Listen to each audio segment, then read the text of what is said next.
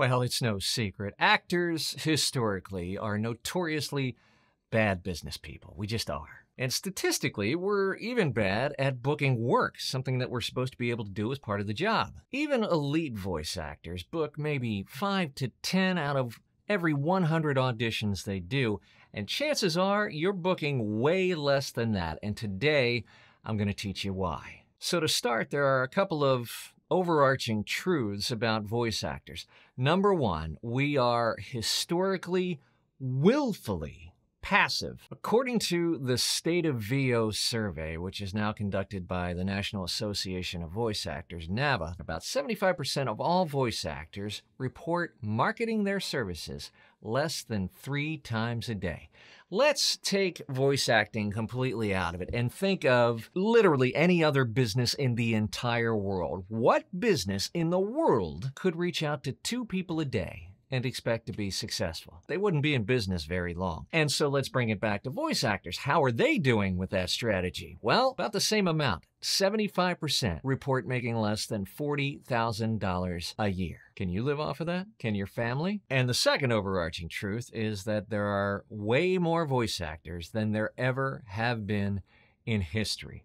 That was true before COVID, and then a saturated market became absolutely drenched during the pandemic. And this is the basic problem confronting the pay-to-plays: how to fairly distribute a relatively small number of auditions to hundreds and thousands of voice actors. Now, you can't control the number of voice actors there are in the world. You can't control how oversaturated the market may be at any given time, but what you absolutely can control is how you go about finding business in a sea of talent. So today, I'm going to break down the 7 real reasons why you're not booking more voiceover work. Number 7, you're afraid. I had an email conversation very recently with a voice actor who has been in the business for 8 years and still does not have his basic demos or website done. 8 years. Wars have been fought and won in less time. Now, that's not lack of time or a busy schedule. That's fear. That's perfectionism. That's procrastination. As author Brené Brown tells us, perfectionism is a self-destructive and addictive belief system that fuels this primary thought: if I look perfect, do everything perfectly, I can avoid or minimize the painful feelings of shame, judgment, and blame. It's not striving for excellence. It's not about healthy achievement and growth. Perfectionism is a defensive move. Now, if you're not putting yourself out there at some point, the reason is highly likely that you're afraid of being judged. Don't let perfect be the enemy of done. And don't take 8 years before you get your demos done. Do take many months, maybe even a year before you get those first demos done. It takes that long to develop your acting chops and get competitively competent. So if your kid changes schools by the time you get the basics done, you're procrastinating. You're being a perfectionist. Number 6. You're too new. There was a post recently on Facebook within the last week or so about an actor bitching, moaning, and complaining that he hadn't gotten any traction in the business in a week. A week. Now, that's a true story, and yes, this particular guy was especially delusional, but I've heard the same shock and awe from people who've been looking for work for 6 months or a year and expect to be full-time in that amount of time, and it just doesn't happen. As I said in my last video, it takes 3 to 5 years in this business to develop a foundational, recurring, full-time clientele. Okay, so what does that look like? Let's do some quick math. So if you have, let's say, 100 clients, each of whom hires you a minimum of 2 times a year, and you average, let's say, $500 a job, you'll make $100,000. If you average $350 a job, you'll make $70,000. You need to book, in my opinion, a minimum of 200 jobs a year to generate a full-time clientele in this business. But if you're booking Fiverr rates, that number goes through the roof. 70 grand, if that's what you want to make a year, at $50 a gig, is 1,400 jobs. Yeah, good luck with that. It takes time to build solid relationships that lead to recurring work. It just does. If you're too new, you simply just haven't had enough time in the business yet. What's the fix? Be patient, hang in there, and keep building relationships. Which brings me to number 5. You haven't built the relationships.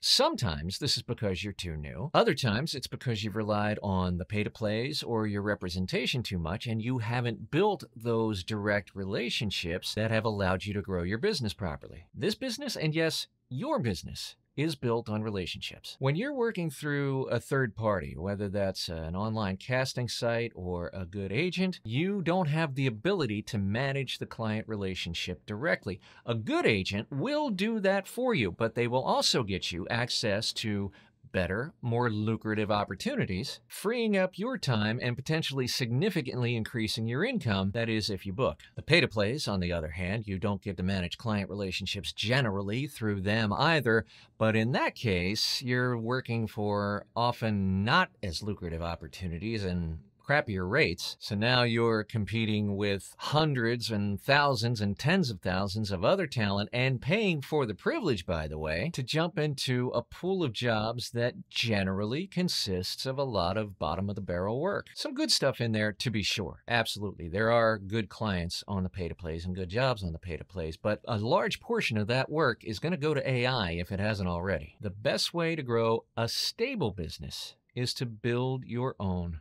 relationships. Number 4, you're not auditioning enough. Let's say you book 2 out of every 100 auditions that you go out for, and your average job booked is, let's say, $500. So for every 100 auditions you do, you're making $1,000. So if you want to make 70 grand a year from auditioning, then you're going to have to do 7,000 auditions a year, 140 auditions a week, or 28 auditions daily. That's assuming you take weekends off. If auditioning is one of the chief ways that you book work, then you need to audition often.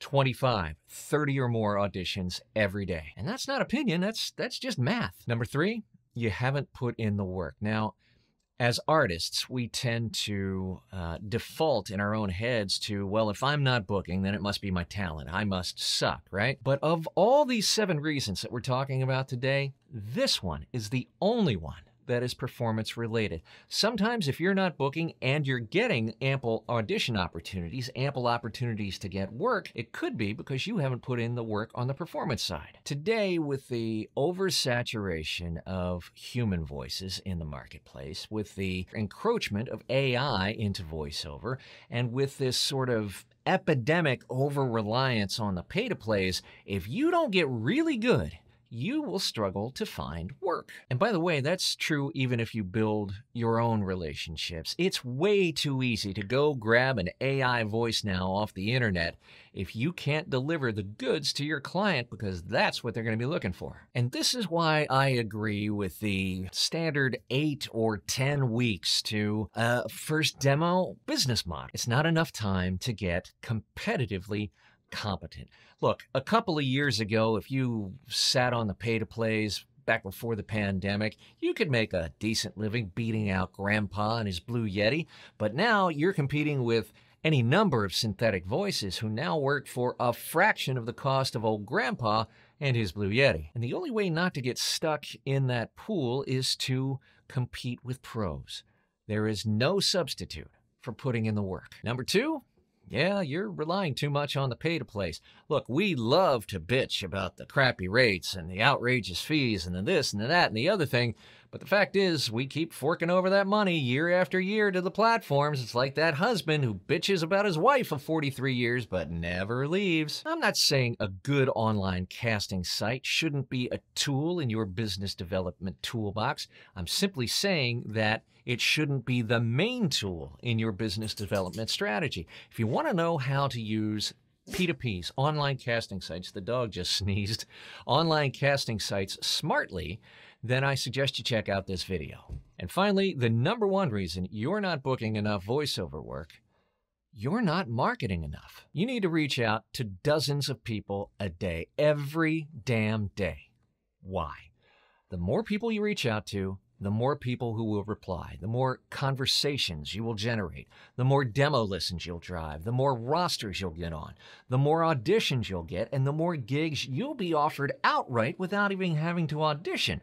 The more gigs you'll book overall, the more clients you'll accumulate, the more revenue you will generate. But it all starts with reaching out to more people. What if you took those pay-to-play fees and invested them in the tools and processes it really takes to grow your business? What if you took 4 years to build 100 relationships that would grow your business, that would generate $50, $60, $80, $100, $150,000 a year for the rest of your career? What if you didn't have to rely on the pay-to-plays? What if you didn't have to rely on your agents? Would that change your life? For more information on the VO Freedom Master Plan, which teaches precisely that, click on the link in the description and show notes. And if you want to get my Move, Touch, Inspire newsletter for voice actors, that comes out every Thursday. We'd love you to receive that in your inbox every week. Click that link in the description or show notes below as well. If you got value out of this video, if it taught you something that you can use practically in your own career, if you think it will bring value to other voice actors, then please share the video, give us a like, a subscribe, hit that notification bell so you'll be the first to know when we publish a new video each and every week. Thank you so much for being a part of the conversation here on YouTube, in VO Pro, and in the voiceover community at large. Thanks so much, and we'll see you again next week.